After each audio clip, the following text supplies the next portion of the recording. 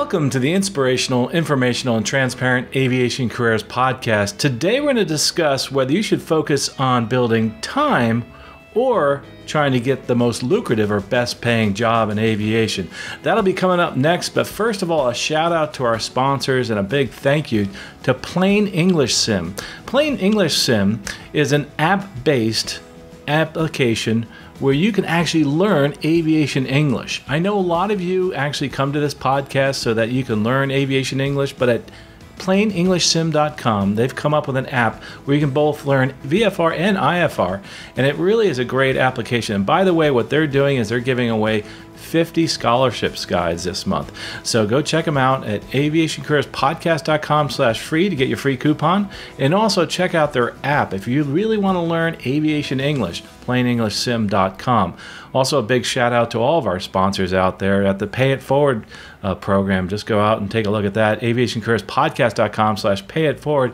And you can see how you also could help sponsor this podcast and also help people get scholarships, because every dollar we raise through our Patreon account and all the other ways that we raise money goes towards free scholarships, guys. And that's where they can get those scholarships for at aviationcareerspodcast.com/free.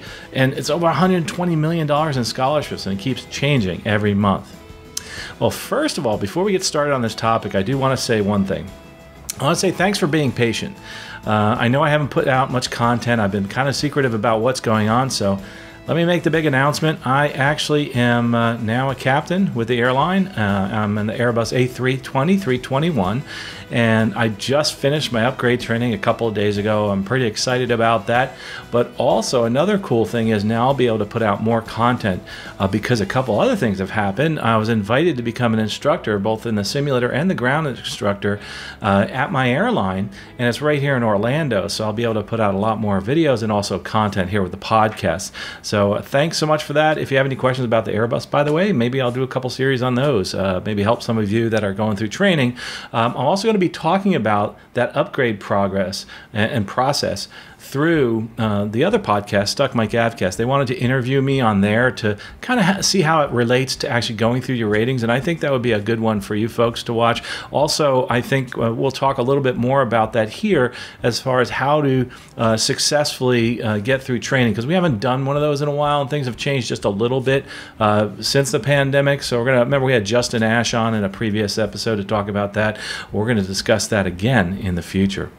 Anyway, let's move on to the show here and talk a little bit about what you should be concentrating on, either time or money. And a lot of times people ask me that, should I try to get the best paying job in aviation, or should I focus on time? The best answer to that is try to get both. Try to do both if you can. Try to get the best paying job that'll also build hours. But this all depends also on your stage in life. So we've talked about this in the past, and the way that I went about my airline career, in that I paid for all my training while I had another job. So I want to break this down into the different stages in life and where you are, or maybe a friend of yours is, and we can discuss what you should be focusing on. So first, let's talk about, real simple, let's talk about the stage of life of being a high school student. You probably, for most people, wouldn't have to worry about the money right now. You're probably living with your parents, etc. That's the majority. Some aren't, and I understand you may have a job to help out with the family. But right now, if you're in that stage of life, you really should be thinking about building more hours than anything else. One of the things that I think is the worst thing you can do is think about, well, I think I need to build my money up so I can do these ratings. There's so much out there for you if you're in high school or even in college, but especially in high school. And this is something I want you to think about. Time, right? We talk about time, and it's hard for somebody in high school to understand this. So for those parents that are listening, the friends of parents, etc., make sure you somehow go out and talk to the student about how important maybe getting a scholarship is. Because, we have that scholarships guide, but the majority of scholarships, let's face it, are for younger people, high school and college, primarily for high school. And so what you want them to do is spend the time working on getting some of those scholarships, because that'll pay off. For instance, say you just get a $500 scholarship, and it takes you 2 hours to get that. That's $250 an hour right there. But say you spend more time and you're able to find scholarships for a private pilot certificate, an instrument rating, something other than that. That is time well spent. So in that case, you do want to spend some time on that, getting the money so you can pay for your rating. So in that case, there is a point of, hey, money is somewhat important there because it's a large amount of money. So again, it all depends, right? But when in your high school time, you should actually look at building hours, maybe even possibly looking at some gliders and glider flying, depending how old you are, maybe if you're 14 years old, and start looking at that time frame there. And one of the things that we need to look at is just worry about building time. For the majority of you, I'd say 90%, just worry about building your time, hanging around aviation, reading as many books and magazines as you can. I love AOPA. They have a thing called Flight Training Magazine. I'll have a link down below that talks about that. But that's something you really should be talking about, is more your career, because right now you don't have as many obligations. So let's try to focus on building the time. Also, in this video that we're doing, and also in the podcast, I'll have the timeline. So if you want to skip to which one of these is more prevalent to you. But I encourage you to listen to everything, because that would help those people that are in those specific situations, like the high school student. So high school student, focus on building your time, but also take a look at those scholarships, because that time that you spend working on those scholarships could turn into a lot of money. Let's move on from high school. Now let's go on into our college career. Some of you have to pay for this yourself, etc. Maybe you've already gotten scholarships. There's scholarships available to you as a high school student, and also somebody who's dual enrolled, but also as the college student. And for specifically this college student, I would say focus on your training and focus on your classes and focus on building your hours, not so much the money. In the scheme of things, if you're looking, and it's hard to realize this right now, but if you look at over a lifetime of an airline career, or any career really that requires you to get a lot of experience first to get a good job, if you wait a long time, you're going to actually lose a lot of earning potential. And I talk about that, how, you know, just a couple years can cost you a couple $1 million in earnings. And you can go back and take a look at that in a previous video. But it's so true, is that if you can, try to get into this career as quickly as possible, because there's something very unique to this career in aviation. Whether it's in the airlines and in the corporate world, a lot of it's based on seniority, and your pay is based on seniority. So therefore, what you want to do is make sure you get there as quickly as possible, so that you can actually start earning money and move up the ladder as far as pay is concerned. Your pay is based on how many years you have with the airline, period. The fact that I upgraded to captain just was because of the fact that my seniority number came up and I was able to upgrade to captain. I postponed my upgrade, but I had the choice to do that. But it's only based on seniority that you get your pay increases, etc. So that's one thing to think about there, to motivate you to move forward and get your hours so that you can get to that airline career. Also, time and money. Think about valuable time too. You're in that stage now. Time, certain times are more valuable than others. Multi-engine time, of course, that's more valuable. If you want to move on to a major airline, turbine time is valuable. Pilot and command turbine time. So let's look at your goals. The number one goal should be pilot and command turbojet time, or turbine time. And that actually is something you can look at now, even if you're 13, 14, and think about how I'm going to get to that point. And to do that, it may require you to get your multi-engine rating, may require you to get your multi-engine instructor rating, just so you can build up enough time so that you can fly either in the corporate world, multi-engine, or maybe move on to the airlines. The airlines is a great way to build time as far as the regional airlines is concerned, because of the fact that you build so many hours over a year. Whether you're going to go corporate for the rest of your life or not, that regional experience I think is really good. It also, if you are thinking of going corporate, it's a great idea to do that for a little bit, because it might make you realize, hey, this is why I want to go corporate. Or like in my case, I realized, hey, I really like 121 flying, so I like flying passengers, so that's where I want to stay. So time or money there. We're going to talk a little bit about the goals in the end as far as time and money. And so we'll talk about some of the things that I've heard from people, and some things that I think are discouraging, but we'll talk about that at the end. So now, let's say you've actually finally graduated college, but now you've found a job that pays a lot of money. As a college graduate, you have your flight instructor, but it only gets you 200 hours a year of flight time. But then you could work another job that is only a third of that, as far as pay is concerned, but it gets you 1,000 hours a year of flying time. The preference, of course, is going to be to get the hours. But it all depends on you and your individual situation. That's why you need to talk to a career counselor, a career coach, kind of like what we do here at Aviation Careers Podcast. You can sign up for the career coaching there or with somebody who's a counselor somewhere and talk to them and say, hey, in my situation, what's the most important? You have to do a holistic approach, because if you're the one that's primary breadwinner, now you're in college, maybe you've had a child, maybe you have a family, maybe you're a non-traditional student. Now this is something we need to think about and talk about. Which brings us to the next person we need to talk to, and that's the person that's a career changer. Someone who has a great career. Maybe you're a truck driver, an attorney, you're an accountant, computer scientist, whatever, and you've decided this is what I want to do for a living. I want to be an airline pilot, but I'm a lot older. Can I still do this?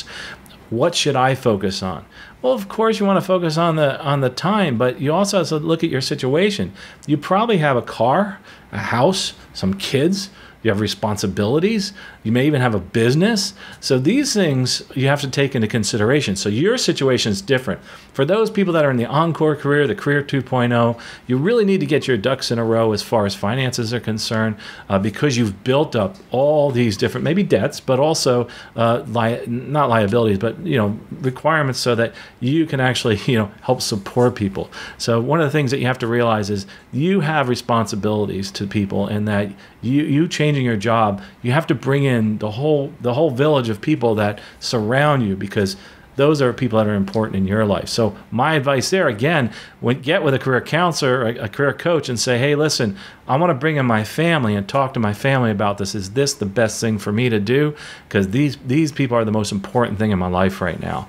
And if I have to take a job that actually pays more money, but it keeps me flying. And that's where we go back to, say, that corporate job. Now you're a little older, you might know a little bit more about networking. Get into that corporate job that pays real well. May only give you 200 hours a year, but it's still going to keep you flying. The ultimate, though, and this is something that takes a lot more planning on your part if you're the Encore Career 2.0, the career changer, is the fact that you want to fly a lot more, and say you've built up a store of cash. There's something you have to really start looking at. Put it on a piece of paper, a spreadsheet, then sit down with the family, sit down with a career counselor and say, this is what I really want to do. And that's what's really important.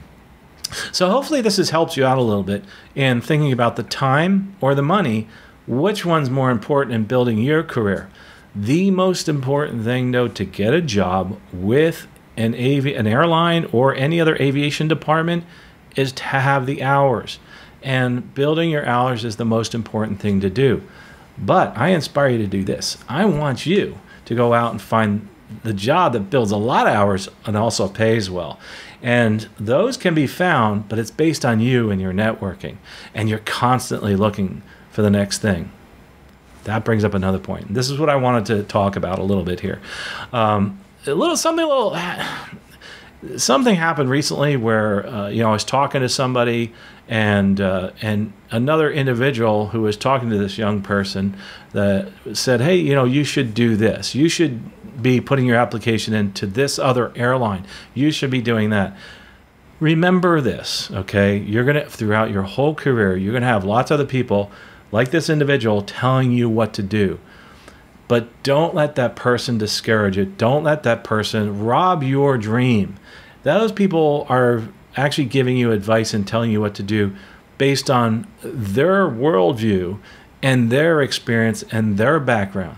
They're not you, right? And you can appreciate their advice, but make sure you do what's best for you and what you like to do. Say it's a certain airline that person doesn't like, and they tell you, I want you to apply to this other airline. But what if you like the airline that you're applying to? You don't want to go to the airline the other person tells you to go to.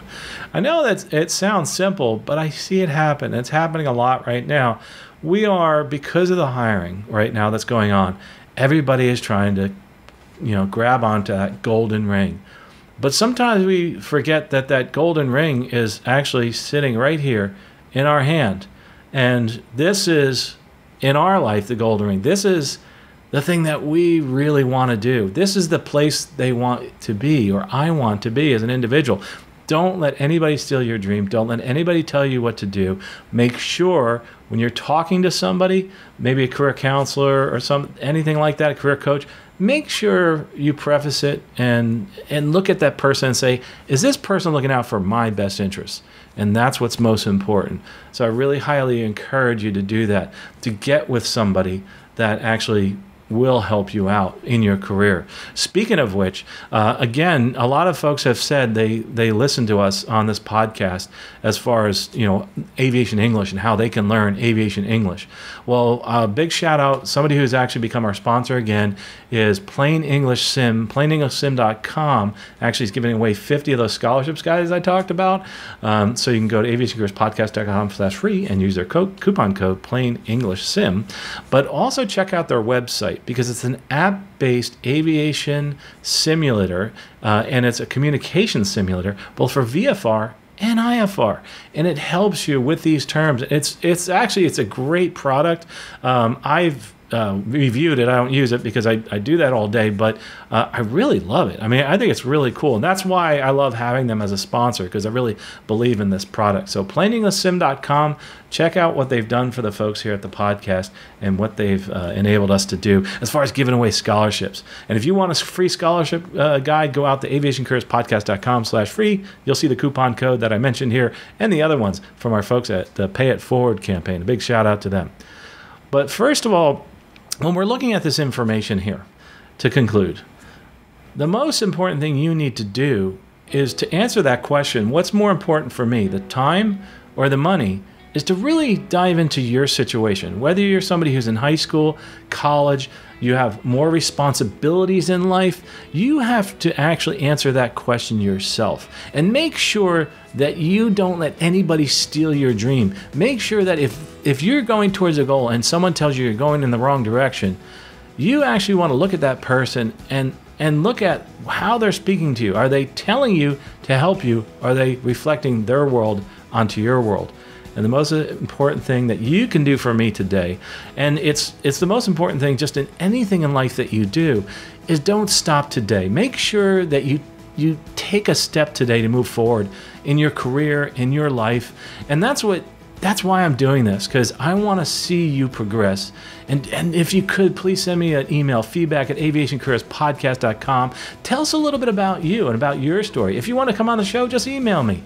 And maybe I'll have you on the show to talk about how you, through taking just one step a day, were able to get to your career goal. But again, most importantly, for me and for the aviation world and for everybody out there, take one step today towards your career goal. Well, folks, safe flying. We'll talk to you next episode.